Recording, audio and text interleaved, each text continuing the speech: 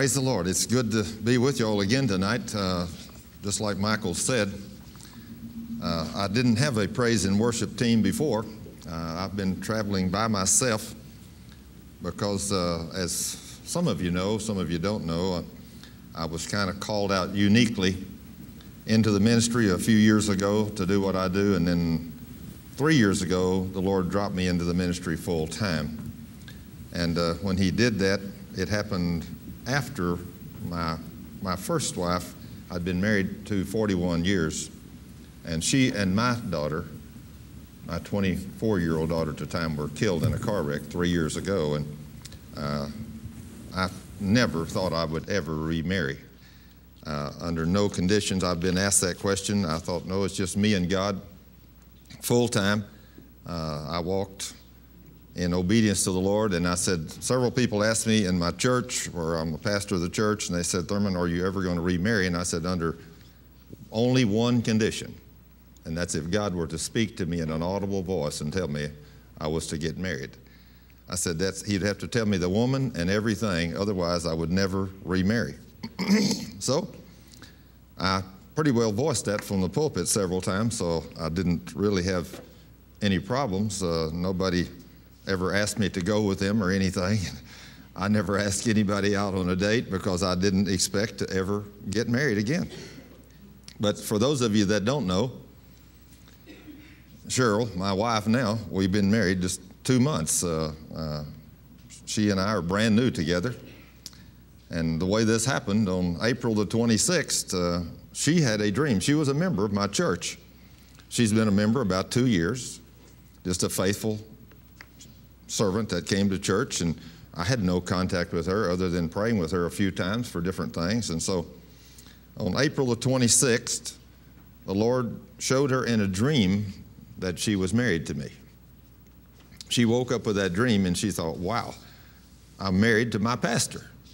And she thought it was just a dream, you know. And so what she didn't know, the next morning on the 27th, I rolled over in bed, and when I did, I literally, I'm going to tell you, I literally felt like I put my arm over the body of a woman. It was really supernatural. I felt that, and I, of course, opened my eyes right quick because I thought someone was laying in the bed with me. And when I opened my eyes, I saw Cheryl's face right in my face.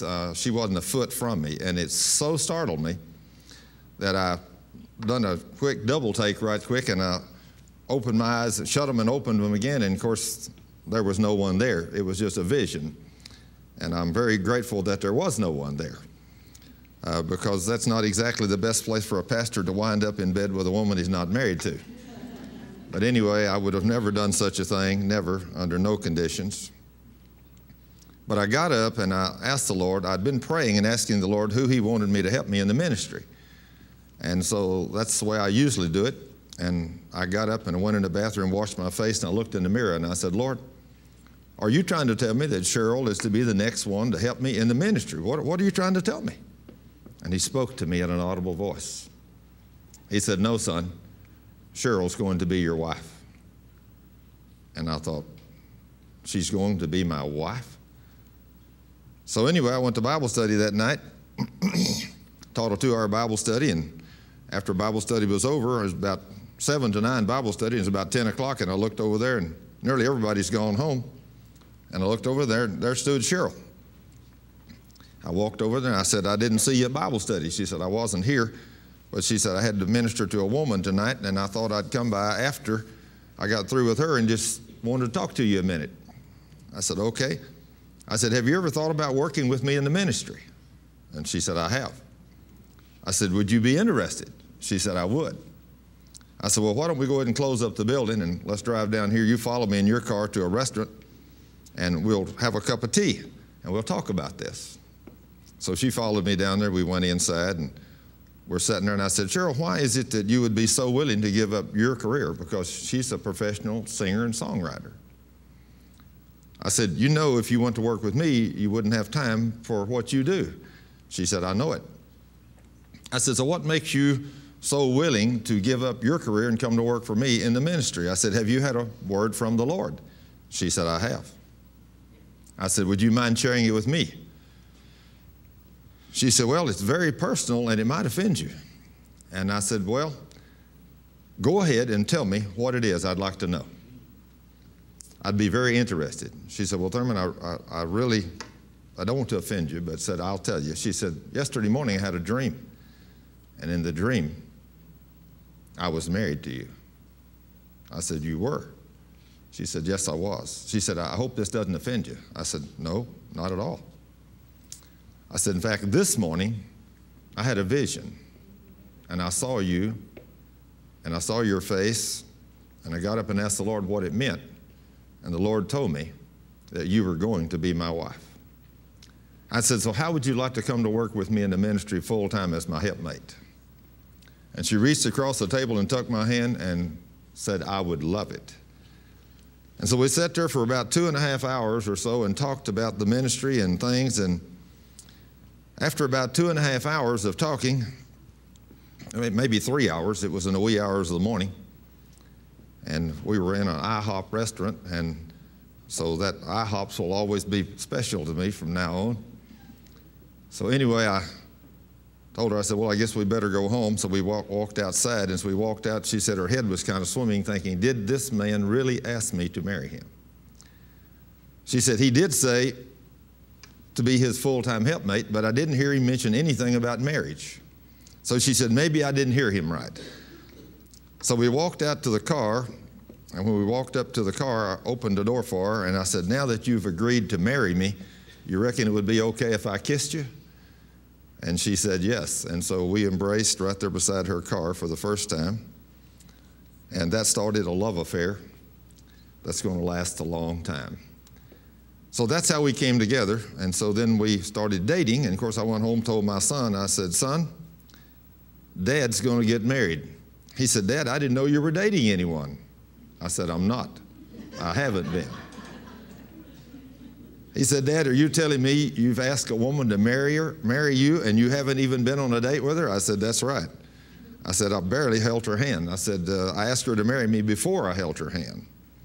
He said, Dad, that's not the way you do it. I said, well, son, you do what God tells you. And I said, God told me to marry this woman. I said, I don't know a thing about her, other than she's been a member of my church, but God told me to marry her. He told her to marry me. So I said, I know we're going to have a blessed life together. I had no idea what the Lord was going to do, but we met and started dating. And as we started dating, we got to know each other a little bit and about our background and her background. And then we decided that we would get married on June the 6th. And when we did that, we realized from the date the Lord spoke to us until we got married was 40 days. I thought that was kind of unique, that 40 days went by. So many things happened in 40 days in the Word of God. So we got married in our church. I'd done the wedding. I married myself. It was kind of unique. That's what she wanted me to do. And so we did it. And it was a unique wedding, but I'm a licensed ordained pastor, and I called the organization I'm licensed with and asked them if I could do that, and they said I could. And so we did that, and so we got married on June the 6th this year. And then almost immediately, as we started going places together, ministering, the Lord began to open doors and areas that we were able to minister to people as a couple, that people would never share with me their problems, just as myself, especially women. But women began to come to us, and they would talk to Cheryl and tell her things, and then she would come to me and tell me the women's problems, and so we were able to pray for people, that intimate things that women would never share with me, but they would with her. And so we've been able to see the Lord do some mighty things since then, some mighty wonderful things. And of course, then this song, Sozo, that they sing tonight, that's going to be our new theme song. I have preached on the word sozo so many times because that's the word that set me free 20 years ago. When I learned what the word sozo meant, that it means all those things they said in that song, it means not only saved, but it means healed, made whole, delivered, and preserved, those 5 things. When I learned that word meant all those things, I accepted Jesus Christ as my healer by faith in His word, and for the first time in my life, I've come to that reality by faith. And in 20 years, I've not had a single sick day. I realize that Jesus is a faith God, And He expects us to know these things and receive everything by faith. So Cheryl, coming to my church 2 years, she's heard me preach this kind of stuff. And as she has heard me preach these things, she has sat down the other day and God gave her the words to put together, and then within just a few days gave her the music.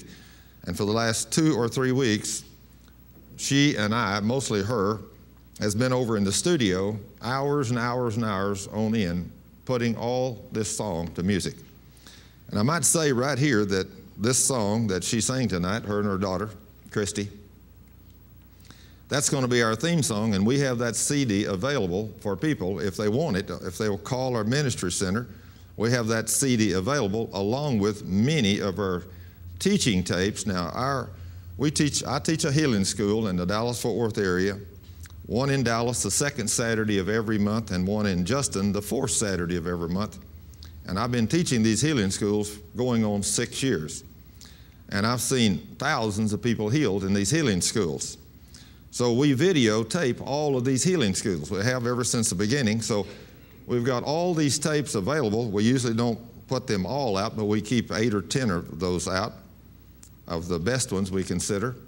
And we give those away. We give those away, and people send donations, and that's how our ministry is funded, totally by donations. So we don't sell our video and audio tapes. We give them away. But we're going to now have this CD available. If anybody wants this CD with these theme songs and these other 2 songs the girls are going to sing tonight, all you have to do is call our ministry number, which will be on the screen sometime during the evening. And all you got to do is call them, and we have people there at the ministry center right now. They're there answering phones. If you want any of our information, they will be happy to send you, free and postpaid, the tapes and the cassettes and videotapes about how to be healed and how to walk with God. We have many of these teachings on audio and videotape. The Lord has blessed us immensely over the years in the number of people we've been able to get healed. You might want to know, how in the world did I ever get into this coming from a Southern Baptist background? I was born and raised a Southern Baptist. My mother and dad were Southern Baptists, and until about 27 years ago, I was a normal Southern Baptist. I went to church. I believed everything the Baptist doctrine said. I didn't know there was such thing as supernatural manifestations of God. I'd never saw one. I'd never seen a healing. I'd never seen an answer to prayer directly that I knew of. But 27 years ago, the King of the universe, Jesus Christ, came into my study and spoke to me in an audible voice.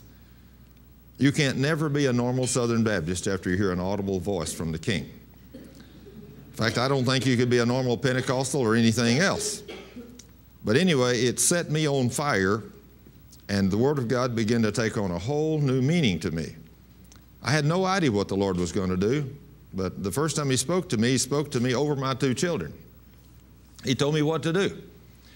I was reading in Deuteronomy chapter 6, verse 4. When I come to verse 4, that's where He spoke to me. He told me, son, He said, pay attention.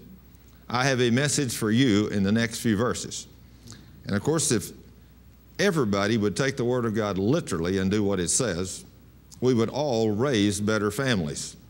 Because in Deuteronomy chapter 6, verse 4, what Moses is telling the children of Israel is what they needed to do if they wanted their children to walk with God. The desire of every human being should be that their children walk with God. It's unfortunate today that we have gotten so far from God in America, most people don't have a clue who God is.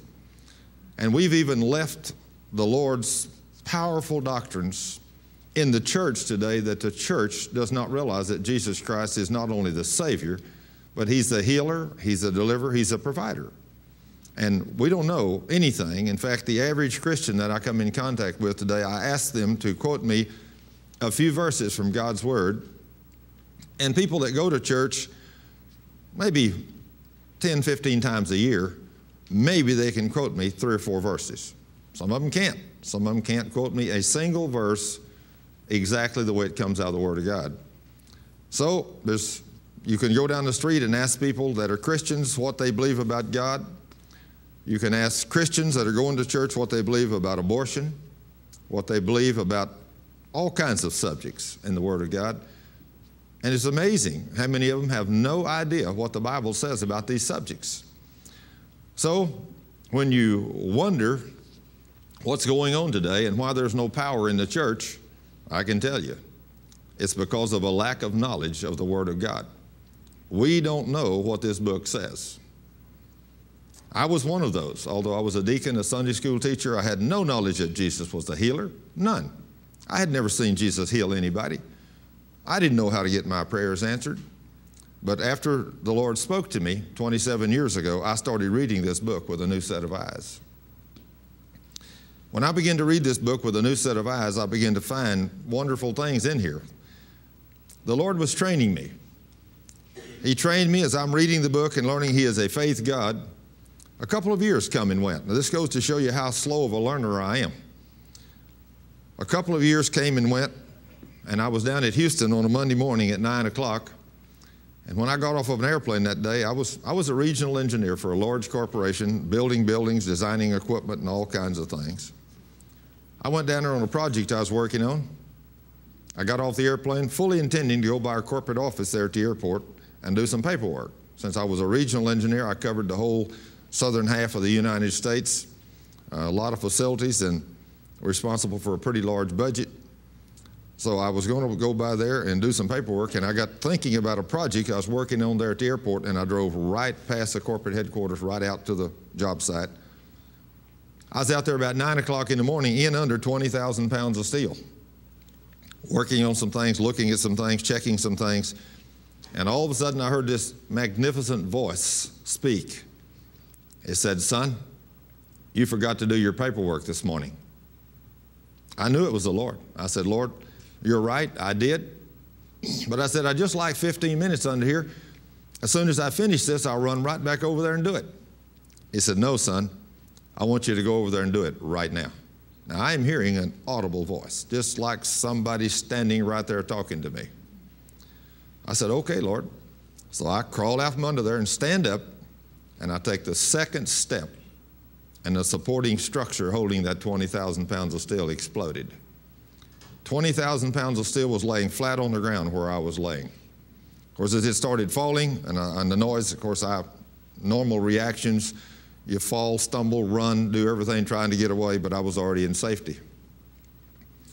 When I finally regained myself and stood up, I looked up and I said, "Lord," that verse in 1 Corinthians 6:19 and 20 has just taken on a whole new revelation to me. "I am not my own. I am bought with a price. I don't belong to me. My flesh, my soul, my spirit, it don't belong to me. It belongs to the King. When I accepted Him as my Lord and Savior, I gave Him everything I had. He's mine, I'm His. He can do with me anything He wants to do." Well, that day He saved my life. And He made such an impact on me that day. I looked up and I said, "I have no idea what you're going to use me for, but one thing I do know, Lord, you're not through with me." So I said, "I'll go anywhere and do anything you tell me. I'll do anything." So the Lord continued to reveal Himself to me, and He's teaching me how this book works. After the second time He spoke to me, I'm reading this book and learning a little bit more about faith, and I'm reading the book literally now. I mean, I'm reading it with a new set of eyes. I'm reading this book. I'm spending hours and hours and hours in this book. I used to study it a lot anyway. For the 10 years before the Lord spoke to me, I spent at least 5 to 15 hours every week reading and studying God's Word. I know to some of you that may not sound like a lot, but to some of you that may sound like an awful lot. Some of you may not have ever spent 15 hours studying the Word of God in your entire life. But some of you may spend a lot more than that. But I was spending 5 to 15 hours a week, minimum, every week studying God's Word for 10 years. I was learning some things. But one night I was on the way down to my mother and dad's house with my wife and my children. I've been reading these powerful promises about where the Lord says, "Ask anything in my name. I'll do it for you. But you must believe with no doubt in your heart." Like Matthew 17, Matthew 21, Mark 11. Those promises are all over the Word of God. I get down to Granbury, Texas about 9 o'clock on Friday night in my little 71 Toyota. That's been years ago. It was only a few years old. I'd bought it brand new, and it quit running. I pulled into a shopping center there, pulled under a street light, coasted in there, went out, raised the hood, had a few little tools, took the gas line off. I told my wife, I said, honey, turn the starter over, see if there's any fuel coming out. She spun the starter over, no fuel. Fuel pump had quit. I said, here I am in Granbury at 9 o'clock on Friday night with a foreign car with a fuel pump broke. I said, what in the world am I going to do, Lord? Now, how many of you know that we ask God to do things and we don't really believe He's listening? But He's always listening. He's always listening. He spoke to me again right there. He said, son, what did you not believe about my word when I told you to ask anything in my name and I'll do it for you? I looked and I said, well, Lord, yes, you said that. He said, well. I said, okay, Father. I said, Father, in Jesus' name, I ask you to give me enough gas for this car to run 50 miles an hour until I get my wife and children home. I said, tomorrow I'll put a fuel pump on this car. He's teaching me something about faith. So, the Word of God says when you ask for something, you must believe with no doubt in your heart. That's difficult, isn't it? If He makes you a promise like that, and your heart is not condemning you with sin, if you've got all your sins confessed and you're walking holy before God and you're walking in a love relationship, the Word of God will work for you. So I asked the Father in Jesus' name to give me enough gas, according to Mark 11:23, to provide enough gas for the car to run 50 miles an hour until I got my wife and my children home. And then I told Him I'll put a fuel pump on it. So now then I must believe with no doubt in my heart that it's done. Right now, it's done. So I screwed the gas line back in, put the air cleaner back on, slammed the hood, turned and picked up a telephone there, a payphone, and called Mom. I said, Mom, we're having a little car trouble, but everything's okay now. We're going to be a little late, but we'll be there. She said, son, are you sure everything's okay? I said, ma'am, everything's fine. We'll be there in a couple hours. So I went and hung the phone up, went around to the back of the car and put the tools back, slammed the trunk, got in, sat down under the steering wheel, reached for the key. My wife said, honey, what are we going to do? I said, we're going home. She said, I thought you said the fuel pump don't work. I said, it doesn't. And I hit the starter. And it started instantly. She looked at me, but she was a very good woman. She didn't say a thing. She just let me and God take care of this. There's a lot of women need to take a lot of examples from godly women. You need to realize some of the times the pressures your husband's under, the things he's going through, some of the things he's doing. You don't know. You don't understand the pressures he's under. And for men, it's the same thing. You don't understand your wife. You don't understand the pressure she's in. Sometimes we need to just listen and not talk. So she didn't talk that night. I pulled out of that little area where we were and started up on the highway, and the devil spoke to me. I heard his voice. He said, you really don't think God's going to pump gas for an old guy that's done all the bad things you've done? I said, devil, now I'm talking out loud. She's not hearing the devil, I'm hearing him. I said, devil, I'm going to house, and I'm not going to doubt. You are not going to get me to doubt the promises of God's word. Now, my wife is hearing me say this, but she does not understand this one-sided conversation. But she doesn't say a word. I get out the edge of town where the speed limit goes up to 55, and I push the throttle down, and the car goes up to 50. And 50 is as fast as it will run. It runs 50 on level ground. I go over the top of a mountain, 50, and I go down a hill on the other side at 50. It won't run any faster than 50. I think this is awesome, Lord. Here I'm an engineer, and it takes a lot more gas for a car to run 50 uphill than it does downhill. Why will it not run but 50 miles an hour? And then the Lord revealed to me through my spirit. He didn't speak to me in an audible voice, but He spoke to me through my spirit, and He said, son, I'm a faith God, and that's exactly what you asked for, enough gas to run 50. And that's exactly what I'm going to give you, just exactly enough to run 50. I learned a great lesson there. Always ask God for what you want, making sure that you do ask Him for what you want. If you need a healing from God, don't come and ask Him to heal your diabetes if you got arthritis too. Ask Him to heal it all. Believe it's done. Repent of your sins, because He is a faith God and He will do exactly what you ask Him to. If your sins are all confessed and you're walking in obedience to the Word and you ask in faith, He will do exactly what you ask Him to do. But anyway, that car run 2 hours that night. Never missed a lick. I got home by 11 o'clock or 11:30, whatever it was, and I was just on fire by the time I got home. Absolutely on fire. I run in telling Mother and Dad about the magnificent miracle that we had from the Lord. I don't have a clue why God's doing all these things with me, but all I know, He's God, and He does these things, and He's speaking to me. Well, He's training me and teaching me what faith is. He's teaching me how His Word works. He's teaching me Himself, just like He did Paul. And I'm so grateful for those great blessings. But it didn't stop there. I'm continuing to read the Word of God now with a new set of eyes, realizing that this book means exactly what it says to the letter. Exactly. If He says don't sin because it'll bring forth death, that's what He meant. If He said walk holy before me, that's what He meant. So if He says do not commit sin, whatever that sin is, if He says do not lie, that's what He meant, don't lie. If He says don't steal, that's what He means. If He says don't commit adultery, that's what He means. If He says don't hold a grudge against somebody, unforgiveness, because I will not forgive you, that's what He means. So many people says, as they look at this, they come to me and say, would you pray with me about tithing?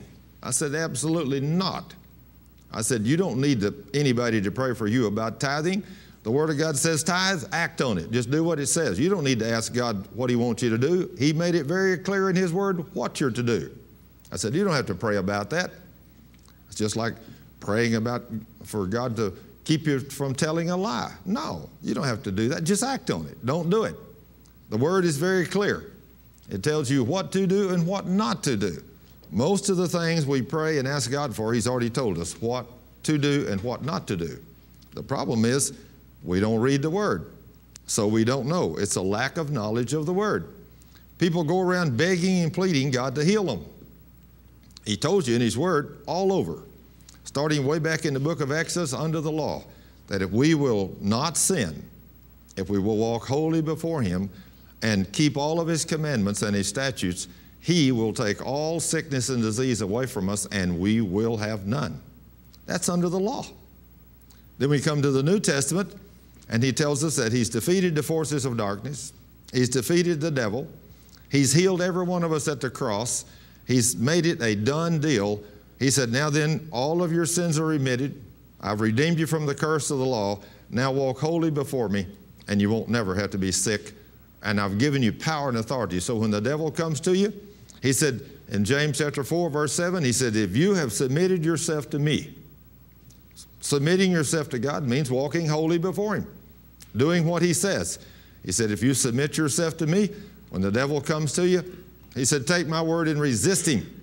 Resist him with the Word of God, the sword of the Spirit. And He says in James chapter 4, verse 7, the devil will leave you. He will flee from you in terror. Most people are like I was the first 45 years of my life. I had no knowledge of how all this worked. So when the devil came upon me to put me to the test, put me down with my back, 6 times I was down with my back. I mean, what do? You either call 911, or before 911 came into existence, you let them take you to the hospital and you go to the doctor. I had no idea that Jesus had healed me and bore my pain, removed my sickness and disease on the cross. I hadn't spent enough time in the owner's manual, so I didn't know these things. But after I began to read this book in detail, I began to realize that if I don't sin, if I walk holy before God, this book clearly says the devil cannot touch me. He says that in Proverbs 19:23. He says that in the Psalms 91. He says that in 1 John 5:18. So that's at least 3 witnesses that if I walk holy before God, fear the Lord, and give no place to the evil one, which is Satan, cannot touch me. So if I'm walking holy before God and the evil one comes to me, and tries to put something on me, and he'll do that. He will come to you even when he does not have legal right. Now, this is one of the most devastating things that I ever learned. Whenever I learned that the devil comes to me and puts pain or symptoms upon me, and if I yield to those pains and symptoms, that gives him, the devil, legal right to make me sick, because I'm believing him instead of what God's word says about me. Now, when I begin to learn this, I begin to teach these things in a healing school. And first thing for years, for years, as I learned these things, the Lord would put somebody in touch with me. I don't have a clue how they found out about me. I didn't advertise. I didn't have a website. I didn't know what a website was. I didn't tell nobody nothing. Just one day somebody would call and said, Thurman, my son's sick or whatever. Would you come over to our house and share with us about God's word, about healing my son? So I'd take the Bible, what God had shown me, I'd go over there and I'd sit down with them 2, 3, 4, 5 hours and teach them what God's word said, building their faith. And then I would pray for them after I'd built their faith. And it was just absolutely amazing what I began to see the Lord do. He began to heal people. He began to take scars off of people's body. He began to take warts off of people's body. I mean, it's amazing, the things that direct answers to prayer. You know, when you're called to the home of a person and they've got a young boy like Philip, 11 years old, and they say, we need a miracle from God. And you think, wonder why they call me. They say, well, we've heard about you, and we've heard about things you teach in a Sunday school class, and so we want a miracle from God. And our pastor in our Baptist church, they don't believe in miracles, but we understand they happen when you pray for people, so we want you to pray for us. So I said, first of all, you got to realize God is a faith God. You got to make sure that all your sins are confessed and that you believe the promises of God. You got to have promises to stand on. So, faith comes by hearing, Romans 10:17 says, and hearing the word of God. So you take a family, first thing you sit down with them and say, look, the Lord says here in Psalm 66:18, he will not hear your prayer if you're living in any kind of sin. So, if you're living in any kind of sin, you might as well not pray, because it doesn't do any good. God does not hear your prayer. He said, until you repent of your sins and become holy before me with your sins confessed, I will not hear your prayer. So if you want God to hear your prayer, that's the first place to start. Will he forgive you your sins? Yes, he will. All you got to do is confess them and repent. That means turn from your wicked ways and start doing what the Lord says. So I started teaching these things to people, and just like little Philip, this little boy is 11 years old, and when I got there, they brought little Philip Wren in, and I looked at him and I asked what they needed, and he said, well, I've had these warts all over my body since I was 3 years old. And I looked at this little guy, and he had warts in his eyebrows. He had warts on his eyelids. He had warts in his nose, warts all over his face, all over under his neck and his chin, and had them all over the tops and the fingers, up underneath the fingernails, all over the palms of his hands. And on the top of the right hand, they had burned 2 big rows of them off of his right hand, and it left 2 big, huge scars there, long scars, wide ones, and the warts came right back in the scars. He said, I hate it because all the kids at school call me warty. I said, son, I know how people are, even people in the church. People in the church make fun of people. What a shame. We should never live there as Christians. But unfortunately, we do. So I told the boy, I said, son, there's something you got to know about God. I've learned there's only one thing that pleases a king, and it's faith after holiness. After you repented and after your sins are all confessed, your sins of unbelief and everything are all taken care of, because, again, the Lord says in Hebrews 3:12, if you have a heart of unbelief, as far as God's concerned, that's an evil heart and that's sin, and he won't hear your prayer. So I said, you got to get rid of your unbelief. You got to get rid of all sin. So we'd sit there and talk about these promises of God and what sin was.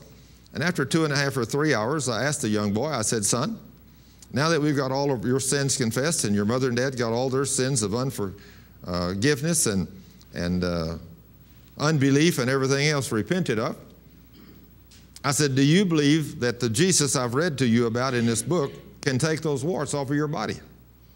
That young man, 11 years old, looked at me and he said, Mr. Scrivener, after what I've heard you read out of this book today, I believe Jesus can do anything. Well, let me tell you, that's the kind of faith we're looking for. That's the kind of faith Jesus is looking for. He loves people of faith. So I told the young man, I said, now then, son, I want you to turn in your Bible to a magnificent promise in God's Word. Now, this has got to be the reason for what I'm going to tell you is the reason the church does not see more magnificent things is because we must not believe what this book says. If we believe what this book says, we would stop sinning. We would not have all kinds of bad, perverted people standing in the pulpits. We would not have people living together in the church. We would not have all kinds of things that are going on in the church if we believe this book. But when you believe this book and you begin to understand it, a fear of God comes all over you. And I'm telling you, I have a holy reverence or a holy fear for God because I know that all He's got to do is snap His fingers and I'm gone. And I really would like to live a few more years. I want to serve Him. I'm enjoying serving the King with what He's allowed me to do in these later years of my life. I'm so grateful to the King for what He's done. But little Philip, as we talked about this, with all his sins confessed and everything, I said, now, son, I want you to turn to Matthew 18:19. Now, this promise has been in God's Word for 2,000 years. I didn't know it was there until just a few years ago. What a shame. To think that I studied and read this book, and something happened. When I would read over these great and mighty promises, it's like there was something over my eyes. Now I know what it was. It was the devil blinding my mind to the truth of the Word of God. And I'm telling you, we underestimate the ability of the devil to blind our minds. But that beast is good at what he does. When Jesus said Satan has deceived the whole world, that's what he means. He has deceived the whole world, all of us, even including the Christians. Matthew 18:19 makes this awesome statement. Jesus said, again, I tell you, that if two of you on earth agree about anything you ask me for, it shall be done for you by my Father which is in heaven. That's a pretty awesome statement.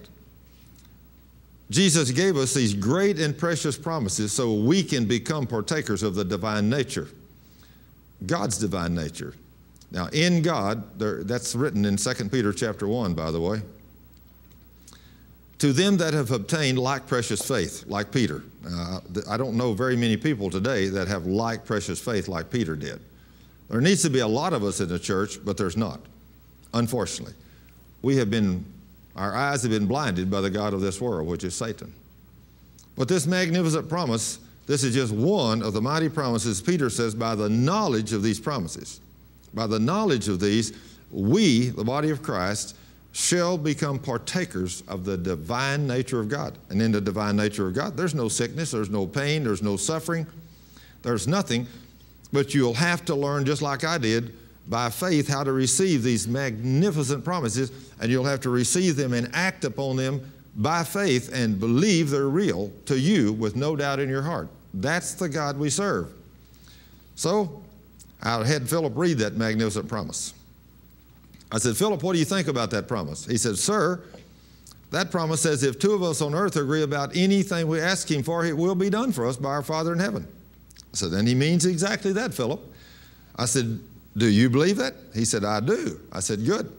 I looked over to Mother and Dad. I said, do you all believe that? And then she said, well, if that's true, we can ask the Lord to take these things off and they'll go away. I said, that's exactly right. I said, but we got to believe with no doubt in our heart.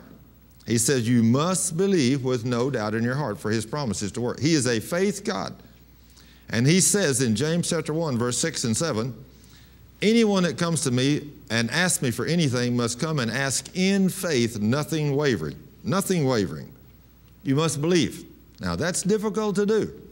Because the average person, whenever they come and ask God for something, if it's in the area of healing or whatever, they think, well, I'm going to ask God to do this, but I'm going to go ahead and go to the doctor next week and have these things cut off.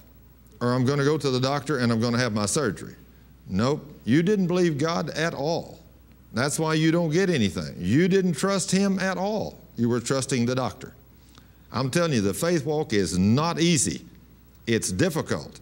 That's why there's very few people walk in it. It's difficult to trust an invisible God with a tangible physical problem that you have by total faith in His Word.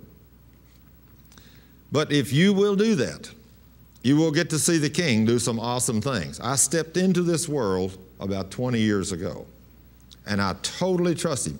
I've not been to a doctor in 20 years for no reason, and I won't go to one. I don't care what happens to me. I will not go to a doctor. I'm going to trust Jesus. If Jesus is not able to take care of my problems, then I need a new physician. But He is the best physician in the universe. And I've seen Him do creative miracles since I've learned this. I've seen Him raise the dead since I've learned this. I have seen the King do some of the most awesome things you can imagine.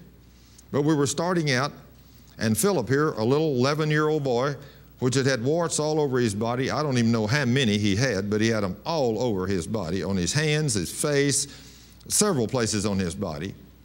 But I could see the ones all over his hands and his face and the scars and everything else. So on behalf of Matthew 18:19, we knelt in the floor there before a righteous and holy God, and I asked the Father in Jesus' name, according to that verse. Now this is another secret. You want to make sure you come to God on behalf of His Word. He watches over His Word to perform His Word. Don't come to Him and ask Him a shotgun blast. Lord, please do this for me. Find you a verse. Make sure you've got your sins confessed. Make sure you know He's going to do what He said He's going to do. You must ask in faith, nothing wavering. That night we come to God on behalf of His Word, Matthew 18:19.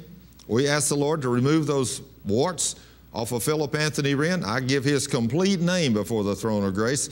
We made sure all of our sins were confessed. His sins were confessed. And then after we ask, I thank the Lord for doing it. Now this is something that we always need to do when we ask the Lord to do something. We need to thank Him for it because we must believe it is already done before we see the results. Now if you say, I'm going to ask the Lord to do that and I hope He's going to do this, forget it. It's not going to happen for you. He is a faith God, and that does not move the King's hand. Only faith moves His hand. He is a faith God, and that's why a few people that are all the people that come to Him and ask Him to do something in faith, He does it. But all those that come to Him and ask Him not in faith, they don't get it. Or somebody comes and asks Him something with sin in their life, they don't get it. When you come to the Lord, you must ask in faith, nothing wavering, because He says so in His Word. In James chapter 1, verse 6 and 7, He is very clear. When you ask, you must ask in faith, nothing wavering. He said, for the man that wavers is like a wave of the sea turned and tossed. That man need not think he will receive anything from the Lord. He's very clear that if you don't ask in faith, He will do nothing for you. So as I've learned these principles, I have learned how to stand on these things by faith. So we knelt there on the floor that night many years ago with little Philip, and I asked the Father in Jesus' name on behalf of Matthew 18:19 to remove all of Philip's warts and scars off of his body. Somebody said, give me a break. You think God can take off a scar? Hey, He spoke the world into existence, didn't He? He spoke the stars into existence. He did say in Ephesians 3:20, I can do exceedingly abundantly above all you can even think or imagine, according to the power that worketh in you. Your God is just like mine was when I was a young man. I had Him in a box about this big. I didn't have a clue who He was. But I've now kicked the sides out of that box. I have no box around God. God is big. He's powerful. He is awesome. He is more than awesome. I have seen God do creative miracles, awesome things, when I learned how to walk in faith. But this was the beginning. And I'm knelt there on the floor asking the Father in Jesus' name to remove some simple little warts off of a boy's face, hands, and to remove some simple scars that's been put there because they burned 2 big rows of scars off the top of his hand. I thanked Him for doing it. I got up from there and his mother said, when are they going to come off? I said, ma'am, That's the only thing God doesn't tell me in His Word is when. I said, that's totally up to Him. But I said, I'm going to guarantee you on the Word of the living God, if you don't doubt in your heart, in a few days to maybe a few weeks at best, Philip will not have a wart or a scar on his body. I guarantee it. Why can I guarantee it? Who guaranteed it to me? Jesus did. If Jesus guaranteed it, He said it will happen. And in Titus chapter 1, verse 2, he says, God cannot lie. If God cannot lie, then what am I supposed to do? I'm supposed to believe.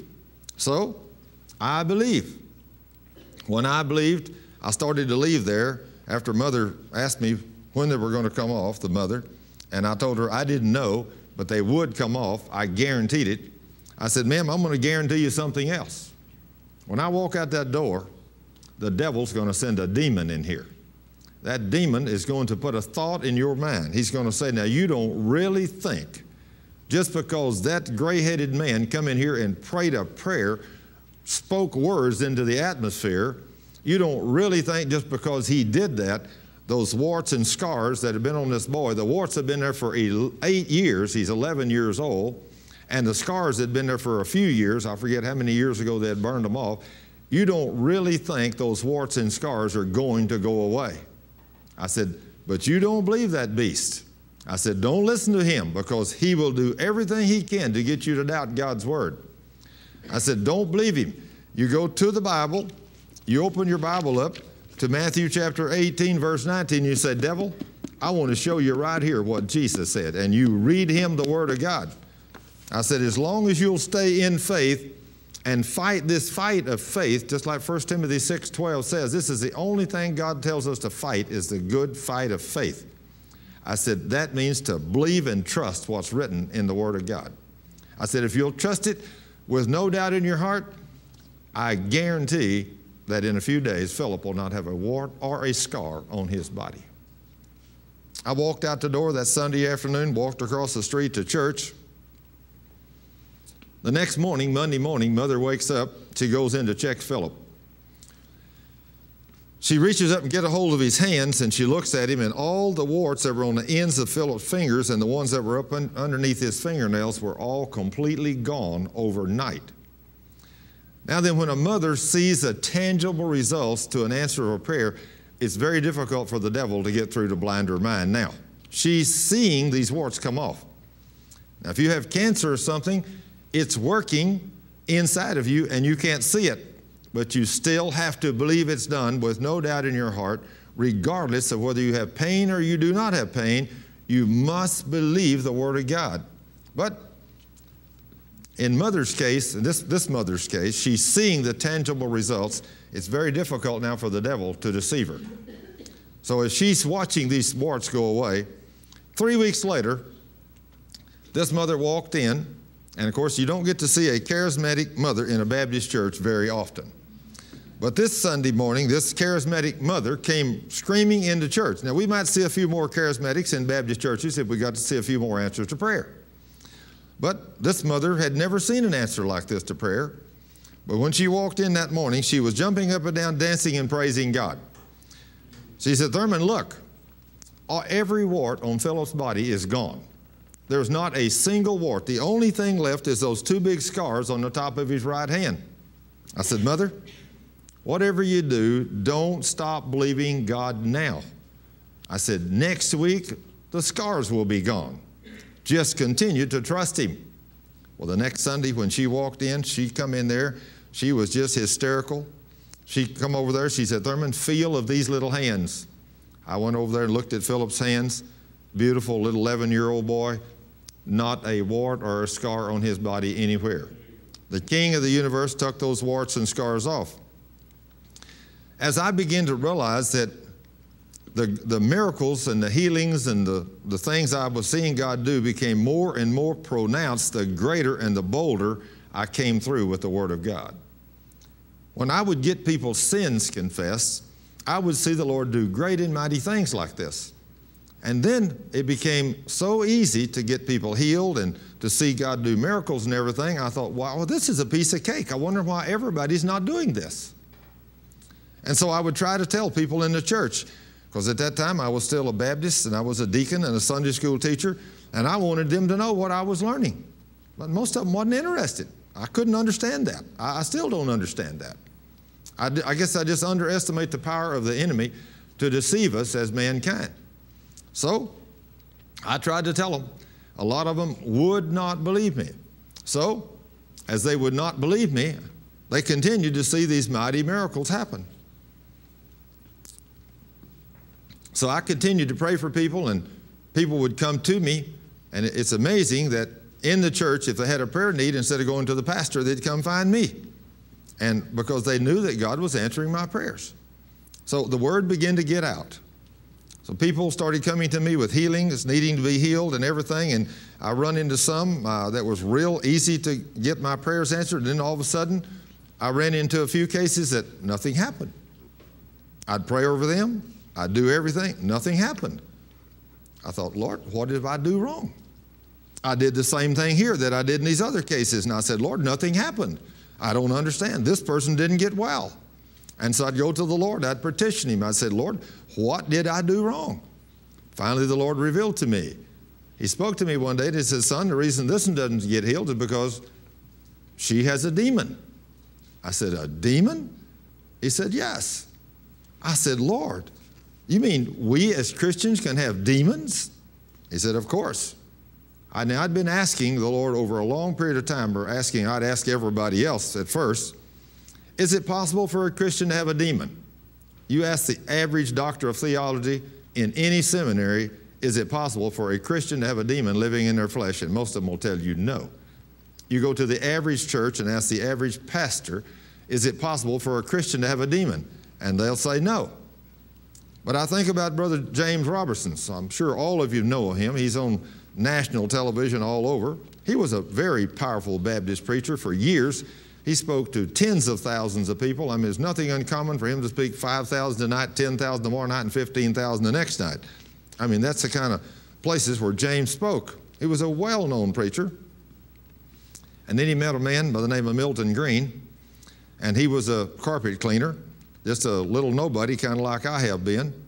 And he was down at a church speaking, and Milton got him off to the side and started talking to him about demons. And he said, James, I believe you got demons. And at that time, he didn't know that James had a lust problem beyond his wildest dreams. Of course, James had been raised up out of wedlock. The devil had all kinds of legal right to him. I've heard him give this testimony himself. So he asked Milton, do you really think I have demons? And he said, no doubt. You have more demons than anybody I've ever seen in my life. Now, that's not exactly what a Baptist preacher wants to hear.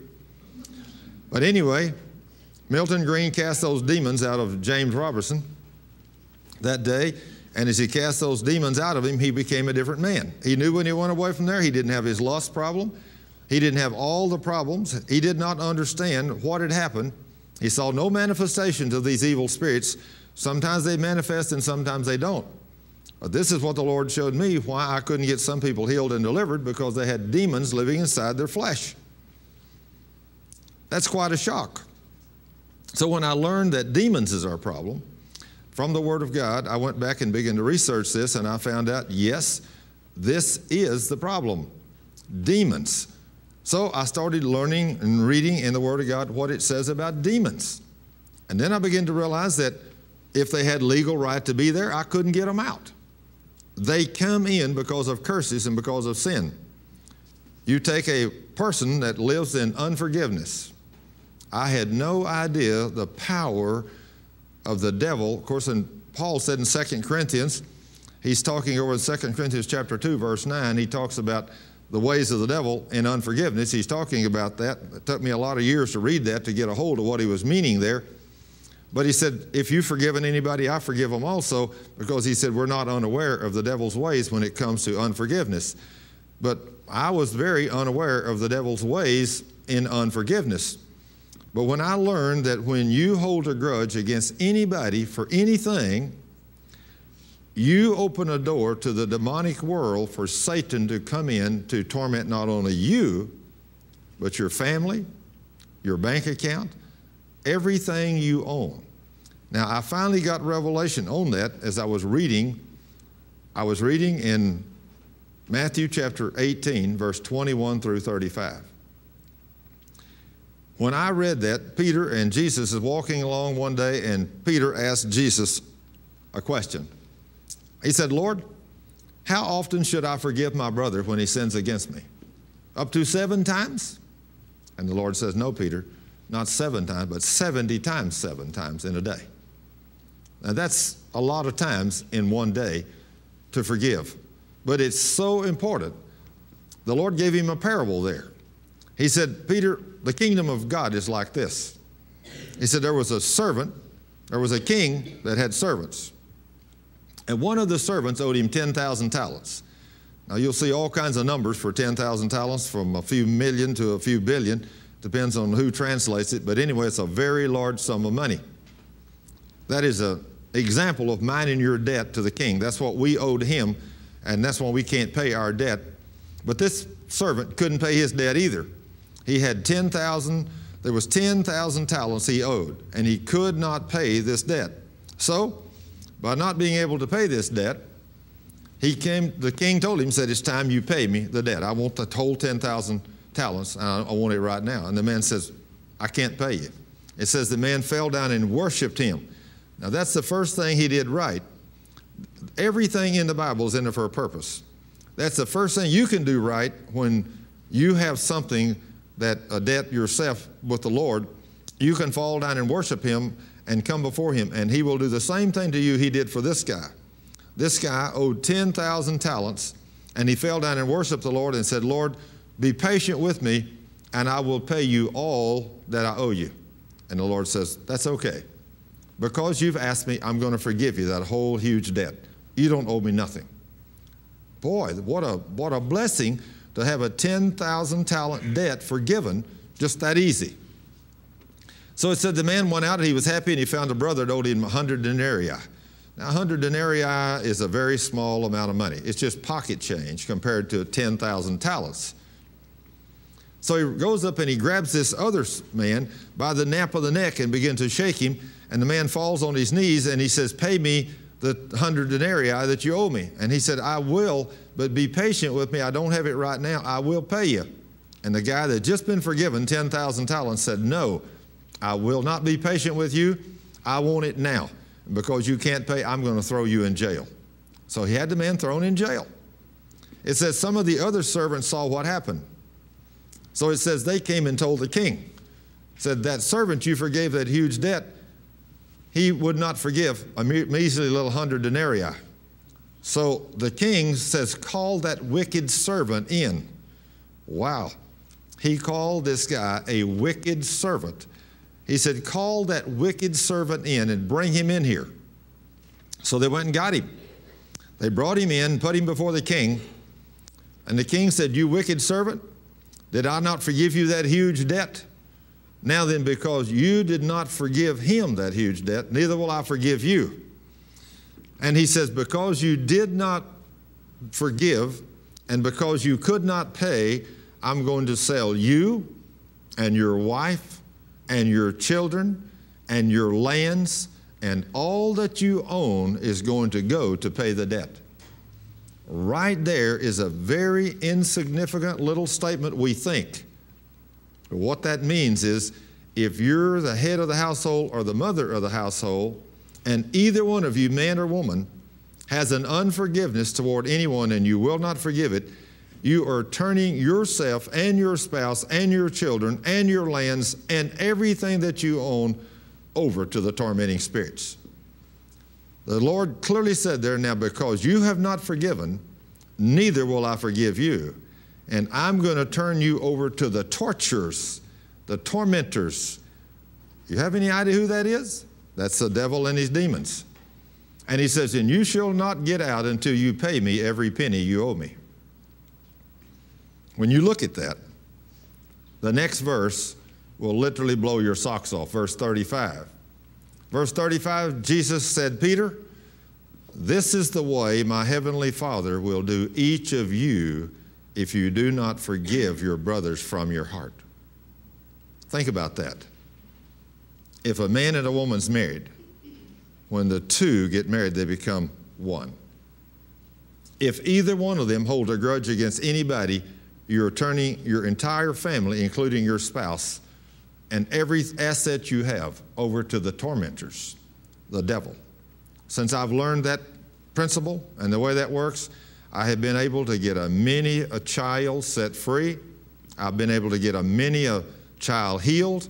I've been able to get many a man or a woman, even the one that did not have the unforgiveness. I've seen men on their deathbeds because their wives had unforgiveness in their heart towards someone else. I've seen it both ways.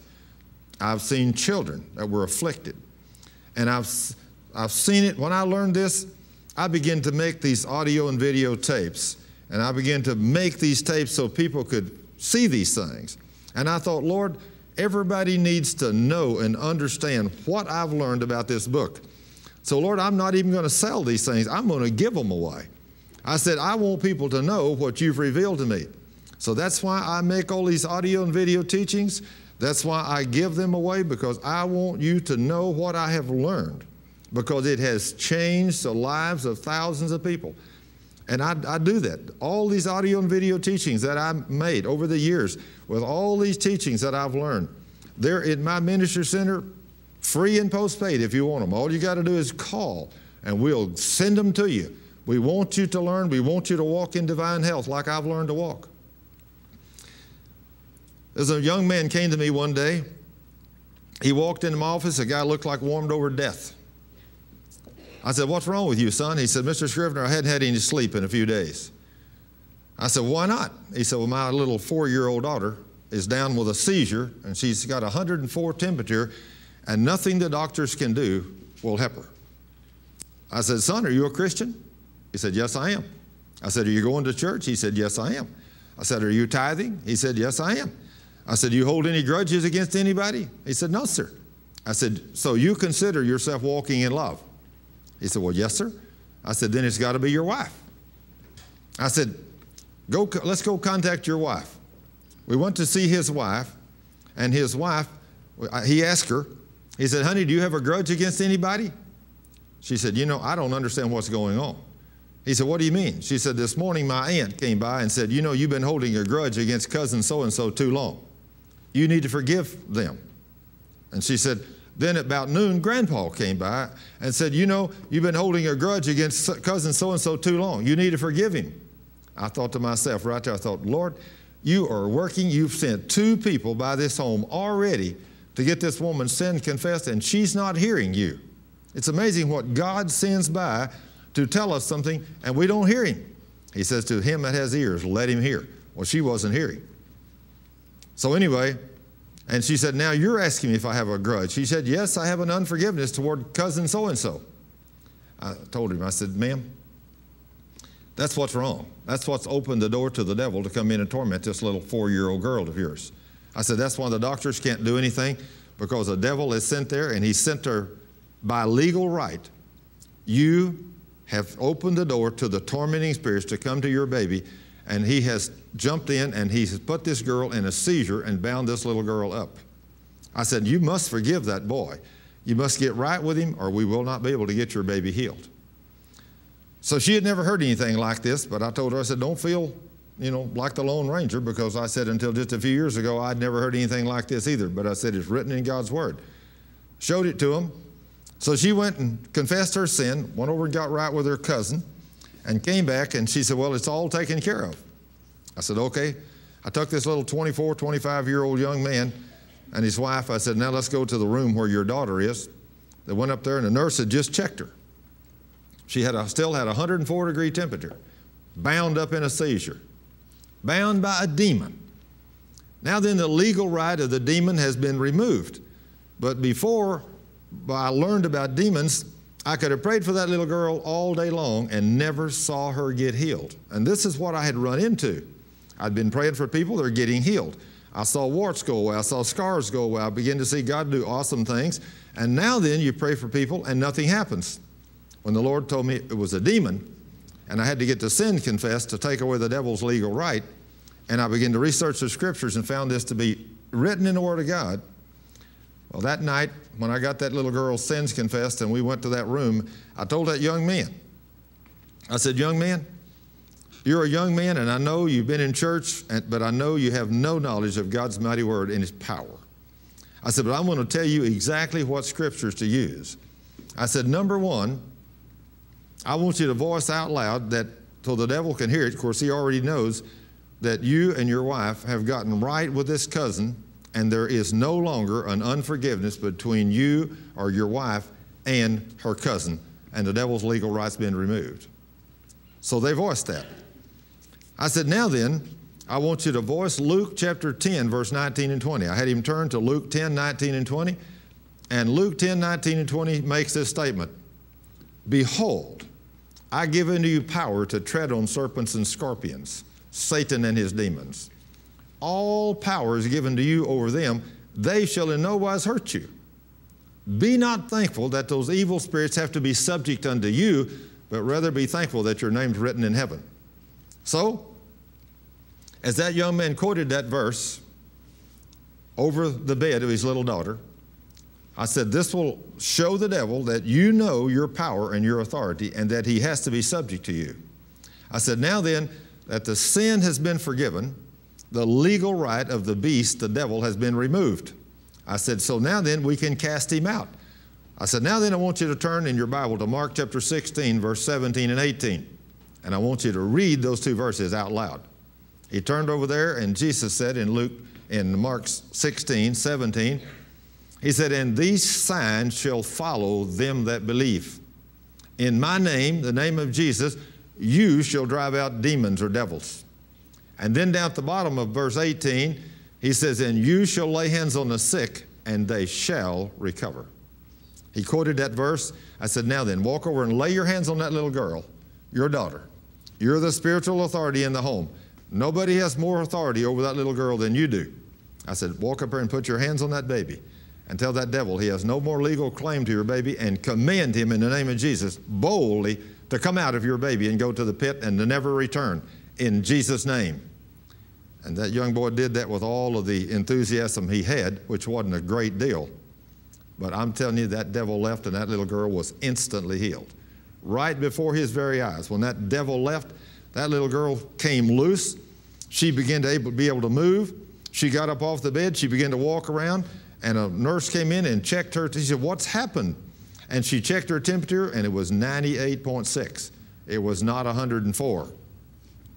Let me tell you, when you get a hold of what's going on this earth, when you get a hold of the invisible realms of the demonic forces, you'll begin to understand why we do what we do. You'll begin to understand that when you learn and read God's Word and you learn the promises about who you are and what you can do, then you'll begin to understand who it is that's coming and talking to you when a thought comes to your mind and says, go ahead and steal that. Nobody will ever know. Go ahead and do something evil to that person. Nobody will ever know.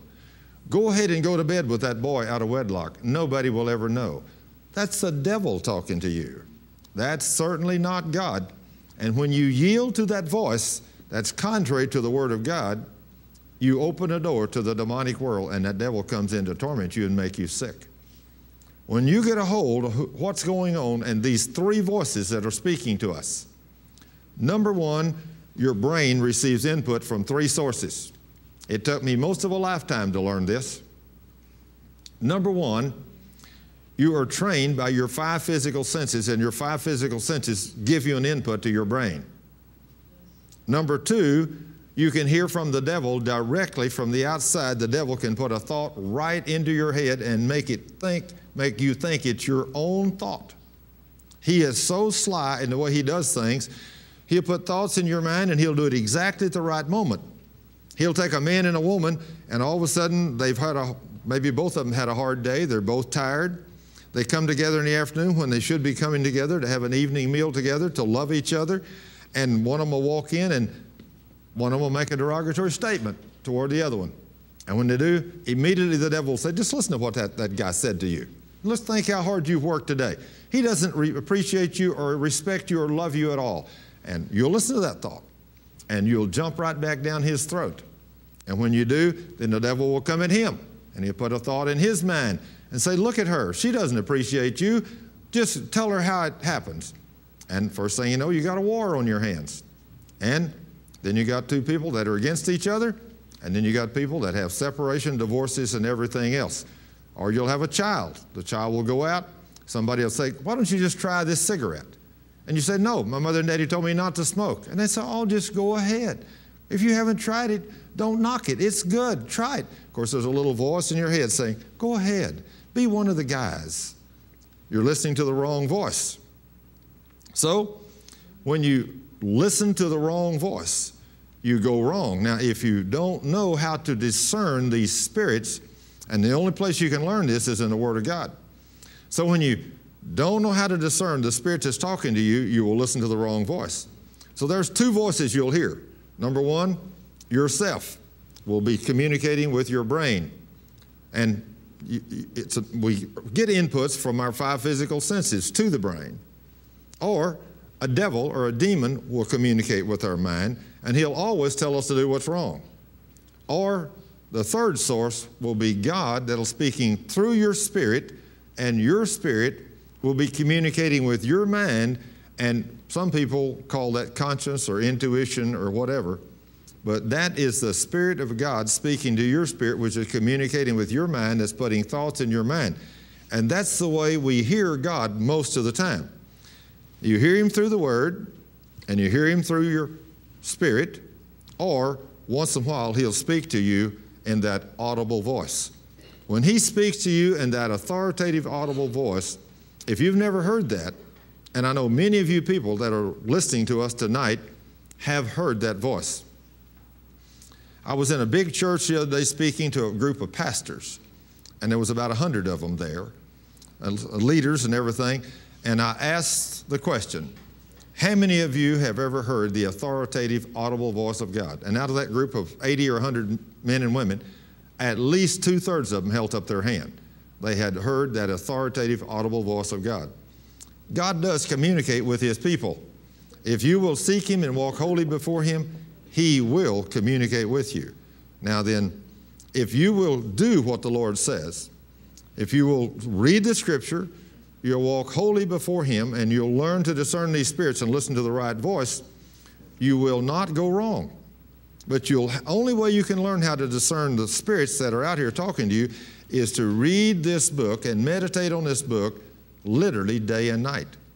When you do this, then you will learn how to discern the proper spirits, and you won't go the wrong direction.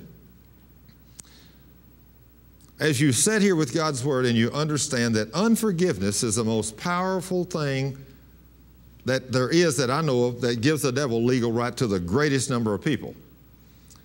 If everybody understood unforgiveness in the light that I understand it, and I know many people do because I've heard many men preach on it the same way I do, that not only the Lord says, if you will not forgive your brothers from your heart, He says, I will not forgive you.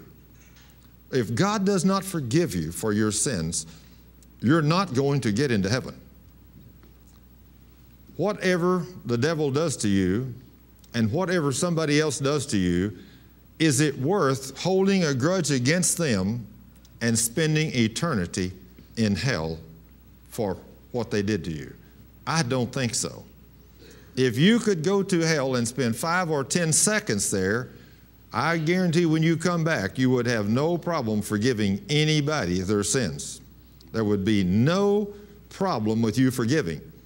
And if you learned that you as a parent are going to have an unforgiveness in your heart, and it's going to give legal right to the devil, to your spouse, to kill them, that's a sad thing. And I've seen that many times. I've seen men and women that one of them have unforgiveness and the other one's dying.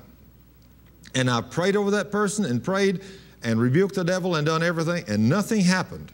And then when I would finally find out the other spouse is the one that has unforgiveness, when I get them to repent, powerful case just a few years ago, a man, a deacon in a Baptist church, he'd been sick for years, and now he's down, and he'd burned a hole in his colon with radiation, and he didn't know how to walk by faith, didn't have a clue how to walk by faith. So he went to the doctor like nearly everybody does. After they killed him, technically, they sent him home to die, and then I found out that the man's problem was unforgiveness through his wife. She had unforgiveness toward all kinds of people. When we got her to confess her sins, this man that was on his deathbed, which was sent home to die, terminal, after using James 5:14, 15, anointing him with oil and praying the prayer of faith over him, the man was completely healed in 1 week. And today, years later, that man is still alive today. So, it's very, very, very important to make sure you hold no grudges against anyone. That will give the enemy legal right to you and your spouse. I was asked the question, if she's the one who had the unforgiveness, why in the world did the devil hit the man? Well, when I looked at their life, the man was a Baptist deacon. He was a man that loved God. He's a man that loved to teach the Word of God. He's a man that loved to serve the Lord and go to church. But his wife, she was just a traditional Christian. She went to church. She didn't serve. She didn't teach Bible study. She didn't do anything. She didn't win people to Jesus. She was just there. So naturally, the devil's not going to hit her because she's no threat to his kingdom. So once he got legal claim to her husband, he was the threat. So he was going to take him out. And he almost had him tuck out until I found out the problem. I got the woman to confess her sins. And after she confessed her sins, then after the prayer of faith, the man was healed in 1 week. I've seen that happen over and over and over. Now then, if you come to the Lord for healing and you have unforgiveness or your mate has unforgiveness towards someone, it's virtually impossible for you to be healed. You must repent of your sins first. But if you have any kind of sin in your life, I'll tell you a story about a young lady. It's just January the 8th this year. There's a precious, beautiful young woman. I don't know how old she is. I really hate to say, but she must be close to 45 or 50 years old, I guess. I don't know. She goes to my church, and she had been down with her back for 30 years. She'd been to a chiropractor 1 to 5 times a week for the last 23 years and had never been in those 23 to 30 years without pain. She came to me and she said, Mr. Scrivener, she come to a healing school. She said, I have been prayed over by at least 100 people and nothing's ever happened. I said, ma'am, the reason nothing's happened because you've not repented of your sins and then you've never had anybody pray for you in faith. I said, what was your sin? She said, well, after hearing you teach the Word of God this afternoon at a healing school, I know what happened. She said, 30 years ago, I was living with a young man out of wedlock. And she said, I had a car wreck during that time, and that's when I got this whiplash. I said, that's what gives the devil legal right to you. I said, are you willing to confess that as sin? I said, you're not still living there, are you? She said, oh, no. She said, I haven't lived with that man for years. But she said, I did for a while. And she said, while I was living with him, I was hurt in a car wreck. And I said, that's when you opened the door. You opened the door through sexual immorality. And that gives the devil legal right to hit you, and that gives him legal right to stay in your back all these years. I said, so if you'll repent, tell the Lord you're sorry, tell him you'll never commit sexual immorality again, I'll lay hands on you, according to Mark 16, 17, and 18, and rebuke this devil and command him to leave. And I said, the Lord will heal you. On January the 8th, I reached up and laid my hands on this beautiful young woman and rebuked the devil and commanded him to leave, and instantly the woman was healed. She still goes to my church. Every Sunday she's there. Virtually every Tuesday night at Bible study she's there.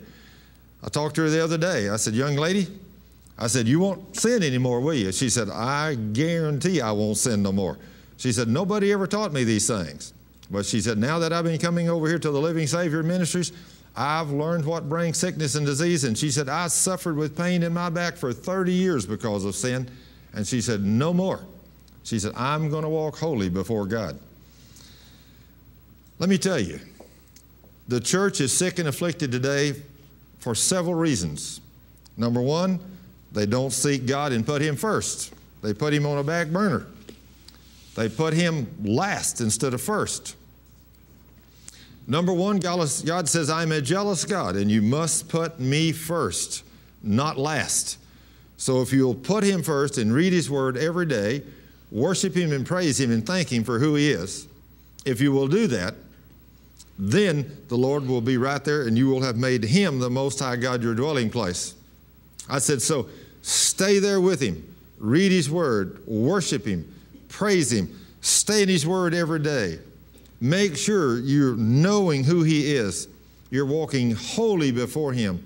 You're making Him your Lord and your God.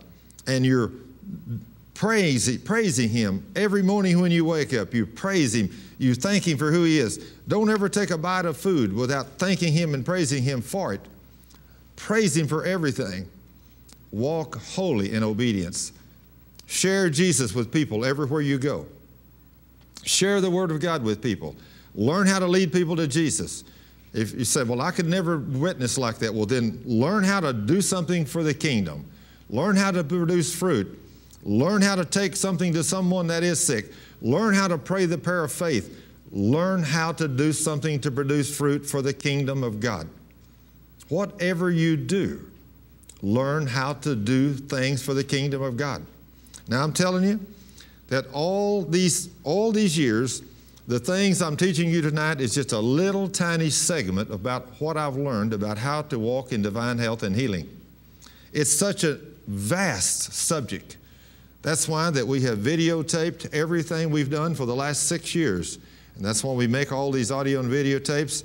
And like I said, if you'll call that number that's been on the screen, if you'll call our ministry, we will be happy to send you these things free and postpaid. And if you would even like a copy of our new musical CD, we would be happy to send that to you, because that song that Cheryl's written about Sozo Me Lord, that song has everything in it that'll teach you how to walk in divine health. That word sozo is what set me free 20 years ago. That taught me how to become a partaker of the divine nature of God. So, if you will do what the Word of God says, if you'll believe Him, and you're sick, if you'll repent for your unbelief. I have had more people in my church healed this year that were magnificent people that go to church, that worship the Lord, that serve Him, that praise Him and thank Him. And even my secretary back at my minister center, her husband, which is a prophet of God, he had been down in his back for 2 years. He took 2 of the tapes that I had made, listened to those 2 tapes, 2 90-minute tapes, and there's so much of the Word of God in those 2 tapes. At the end of those 2 tapes, driving down the road in his car, he looked up and he said, Lord, everything that man said on those 2 tapes is your word. He said, why have I been down in my back for the last 2 years? And he said, the Lord spoke to me. And he said, because of your unbelief of my promises. He said, Lord, I repent of my unbelief. And he said, Thurman, I didn't even have to pray, ask God to heal me, or nothing. As soon as I said, Lord, I repent for my unbelief, he said, I was instantly healed. Instantly healed. Isn't that amazing? I had another lady this last year that was hurt in a whiplash in a car accident in November, and come April, she was still down with her back. And so I was down there in that place teaching the Word of God. And as I was teaching about these great and awesome promises, the Bible is full of these promises if you're walking in obedience to His Word. But how many people do I know that's walking in obedience to His Word, walking holy before Him, but yet still living in unbelief of the promises of God? If you are living in unbelief of the promises of God, that is sin. Romans 14:23 says, anything that's not of faith is sin. Anything that's not of faith or according to the Word of God is sin. So we need to make sure that we're walking holy before God. You cannot know what His promises are if you haven't read the book. And you got to read the book over and over and over. You can't just read it one time. I have read some of this book hundreds of times. And still, when I reread it, I'll get a new revelation. So I know you'll have to study the book. When the Lord says in the Word, you must meditate on the book day and night. Day and night. If you will do that, these promises will become a revelation to you. And then, as you see these promises, I will bring these promises out to you on these audio and video tapes for you. So you can sit there and look at them, and you can say, wow, God made me those promises. Those promises are for me. So, Lord, I come to you, number one, I repent of my sin of unbelief. I repent of whatever sin I've been living in. Lord, I done this or I done that. I was lying, I was cheating, I was living in adultery, or whatever I was doing. I repent and I turn from my wicked ways, and Lord, I'll never do that again, because it says sin, when it is fully matured, brings forth death. You don't want to go there unless you're ready to die. Repent of your sins. The Lord will forgive you your sins. And when you repent and ask forgiveness, He will forgive you. And then you must learn how to pray a prayer of faith and believe it's done. When you pray the prayer of faith, or somebody prays the prayer of faith with you, you must believe you have received your healing with no doubt in your heart, and then go and begin to thank the Lord and praise Him for your complete healing. And if you do that, the King of the universe will heal you every time, I guarantee.